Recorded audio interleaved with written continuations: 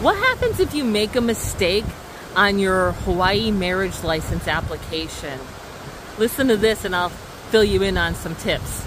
Aloha, I'm Hawaii wedding officiant Kim Cronella, and I officiate weddings on the island of Oahu. If you're filling out the online application and you make a mistake, you need to make sure that you correct it when you're picking up your physical license from the authorized agent.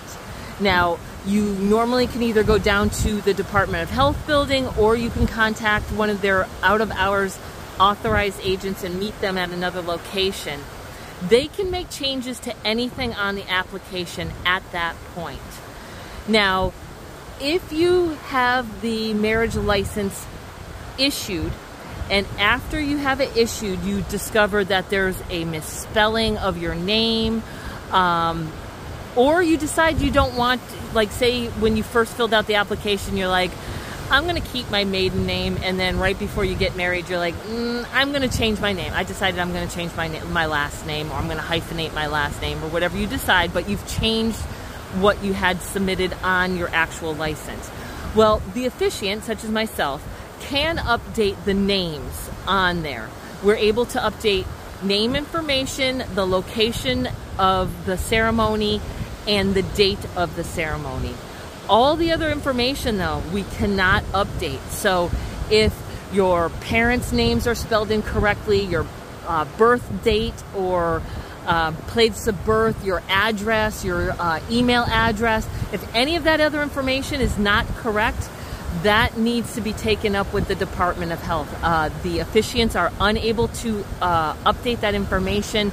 It's all locked.